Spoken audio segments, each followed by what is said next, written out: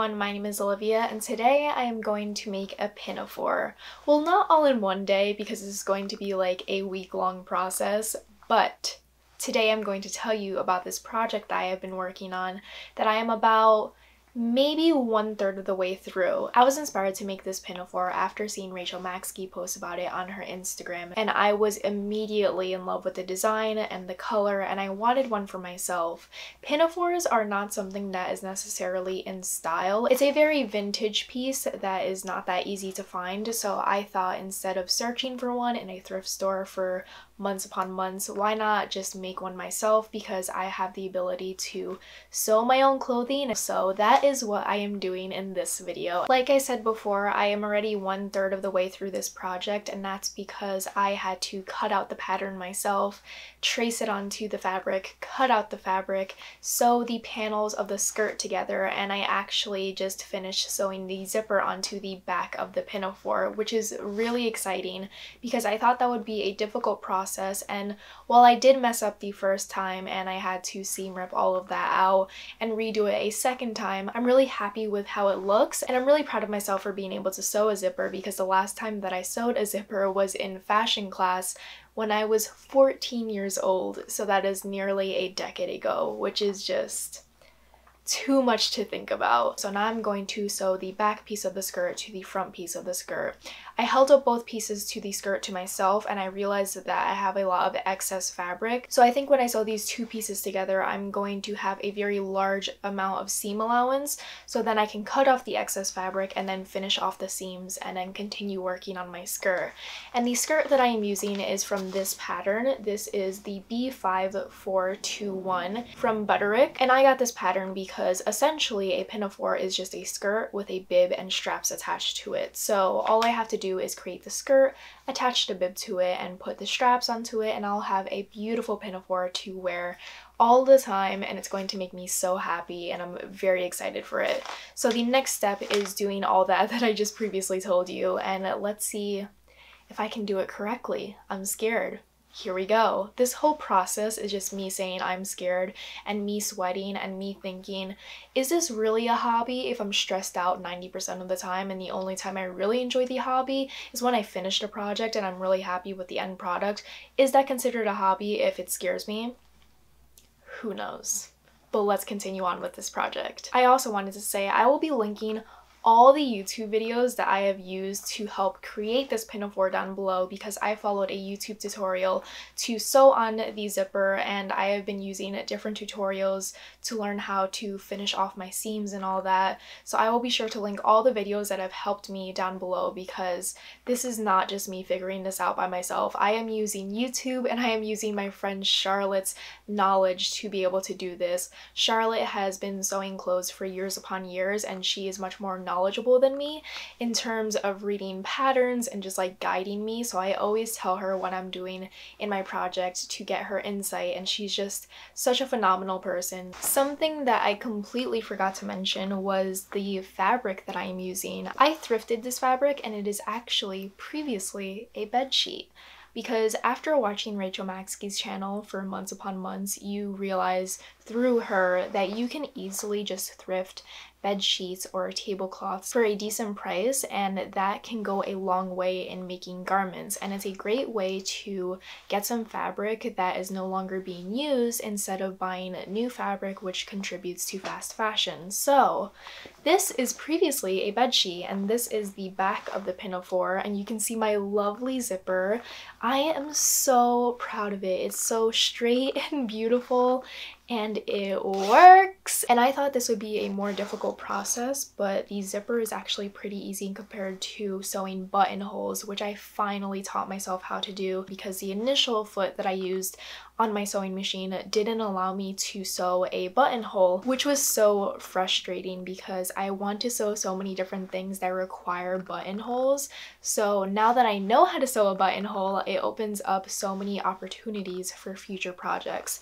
This one only requires 3 buttonholes, so that'll be later on in this video when I am finishing up this whole entire pinafore.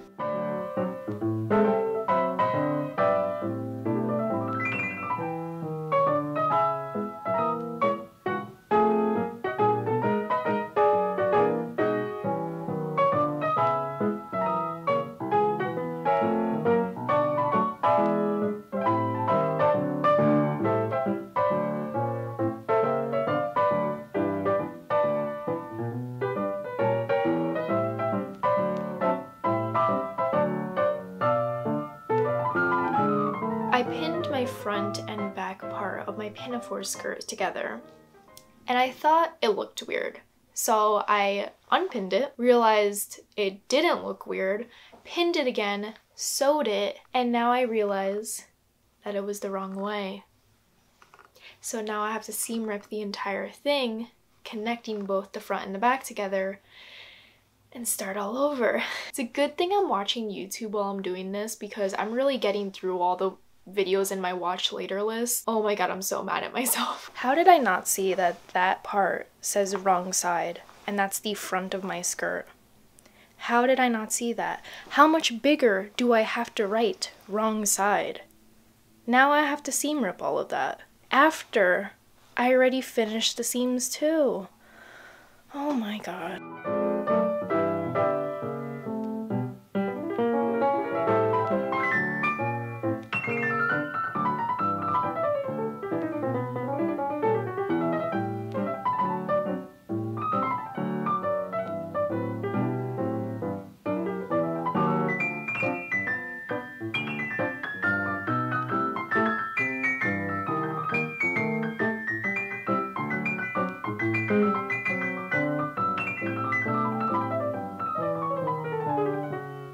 So I sewed the waistband onto my skirt and I tried it on, and I realized that my skirt didn't fit around my non-existent hips and waist.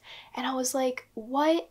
How did that happen? How did that happen? And I flashed back to when I tried it on prior, and I realized that the skirt was too big. I'm going to have a very large amount of seam allowance, so then I can cut off the excess fabric. So I did a bigger seam allowance to the last panels that I sewed together, trimmed the excess fabric off, and that made the skirt too small on me, which is a whole mistake on my part. I should have never done that. I'm never doing that ever again. So I had to rip out that panel, rip out the waistband, create a whole new waistband, cut out a whole new panel, sew that onto the skirt, sew on the waistband, finish the waistband, and now I am sewing the skirt closed once again. This is taking me so many hours of time and effort because of a mistake on my part, but I'm slowly but surely learning from this, because this is only my second garment, so like I have to give myself more grace and like realize that mistakes are going to be made, and it's not going to be perfect on the first try, and I'm going to have to seam rip over and over again to get the desired product that I want. So I'm trying to be patient with myself, but now I'm going to pin the skirt together and sew it and see how it fits on me, and hopefully it does, because if it doesn't, I'll cry. I will cry.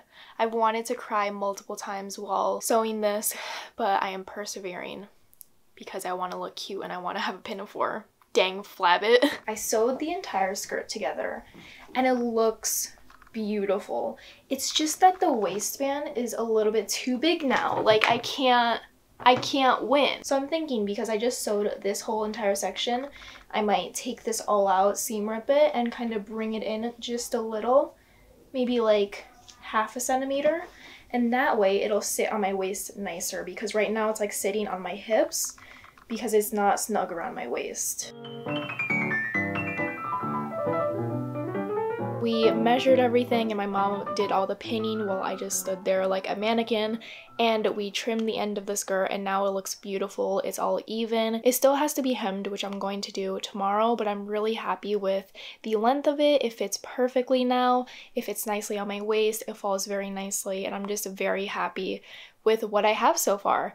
I have messed up so many different times throughout this project, but with a lot of patience and a lot of seam ripping, I am slowly getting to my end product that I want, and I'm really happy with what I am learning along the way.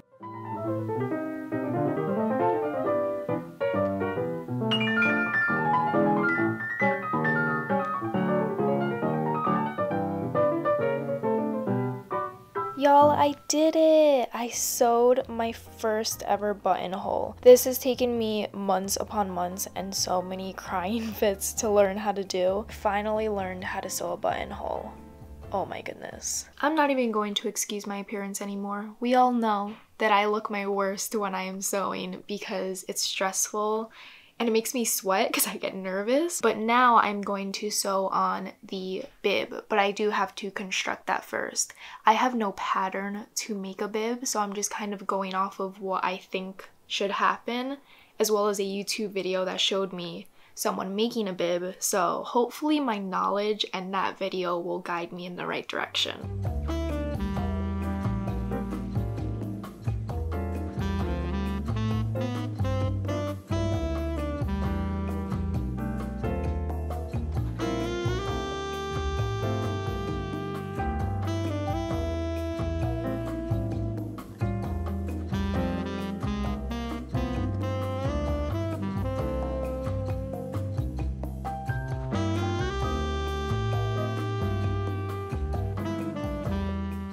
Now I just have to work on the straps and then I'll be done. Alrighty, here we go. Do you see that? I don't know if I'm going to bring down this bib because it seems a little bit tall, but I'm going to figure that out eventually. But look at it! It flows so nicely. I love it.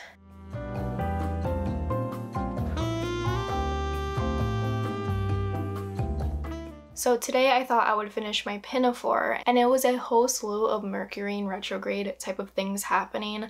I was going to sew the buttons onto my Pinafore to attach the straps to the bib, and those buttons went missing, so we had to drive all the way to Michael's to get buttons, which is such a waste, but we stopped to get frozen yogurt along the way because whenever I get stressed out with this project, I have to have something filled with sugar. So we came home and I sewed the buttonholes onto my straps. So now I'm going to be attaching these onto my Pinafore and then attaching my buttons, and then the whole project will be done. I still have to like finish the seams on the inside, make sure everything is trimmed and tidy, but the overall construction will be done. And I've had so many issues with this project. I think it's because I'm still learning the technicalities of creating a garment, and I really have to take my time and be very patient with this project. Boy, oh boy, it's been such a time trying to finish this Pinafore. I thought it would be an easy project, and turns out it was one of the hardest projects that I've done.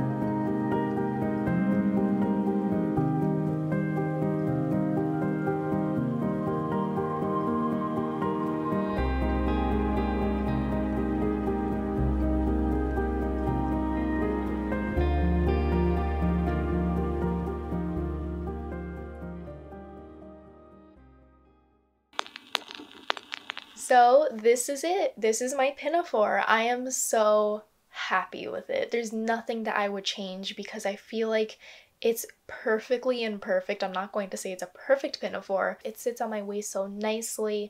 I love the new bib that I added because the one that I had previously was a little bit too large and frumpy. So we seam ripped that all out, created a new bib, and it looks beautiful. I'm so proud of myself for being able to sew this.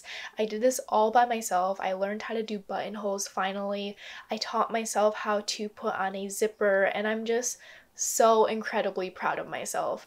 And while I had so many struggles along the way, and I seam ripped more than I've ever seam ripped in my life, and I got frustrated, and it took hours upon hours and days upon days, I can finally say that I made myself a garment. I made a second garment, and I can wear it and enjoy it and show it off. So I hope you enjoyed this journey along the way and me vlogging my experience of making my second garment of all time. So if you want to connect with me anywhere else, like on Instagram where I'm going to post photos of this Pinafore, be sure to check it out. All those links will be linked down below. If you have not subscribed so already and you want to see more videos from me in the future, be sure to do so to support my channel and see more videos from me in the future. Thank you so much for watching, and I hope you all have a wonderful day. Bye!